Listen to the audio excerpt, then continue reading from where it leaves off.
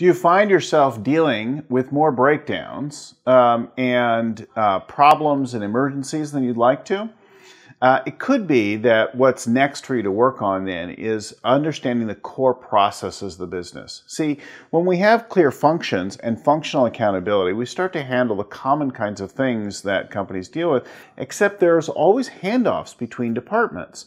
The handoffs between the departments that describe your core functions also can be critical, and that's where breakdowns occur.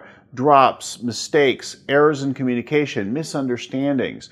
When a company comes together and discovers that, it can make a big difference. Now, one of the companies that we were dealing with had grown very large very fast and now had lots and lots, like hundreds and hundreds of people working on things.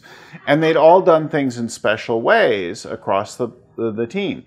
One of the processes that they created or identified and then started to manage was something they called quote to cash. And many of our companies have some version of this that starts somewhere at the very beginning of the sales cycle, just after marketing and the lead gen and that kind of thing, and then goes all the way to the collection of the invoice and deposit into the bank, right?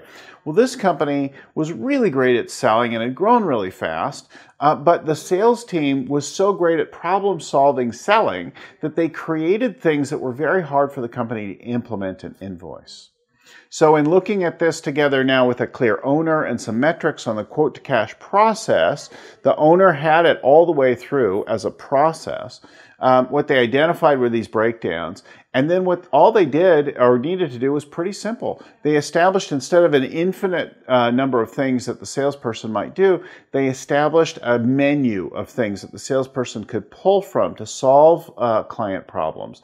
And together, pulling those tools in, let them create and implement and invoice their sales contracts in a consistent fashion, and the problems were quickly solved. The company was eventually sold, and at least that problem was well solved.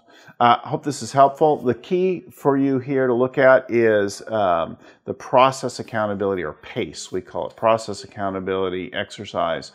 And in doing that, you'll identify the common or the big core process of the company. You'll establish owners and metrics for those things. And then you can begin to do process work to figure out what the breakdowns are and what the improvements. It's a free download from our website. Hope it's helpful for you. We'll talk to you again real soon.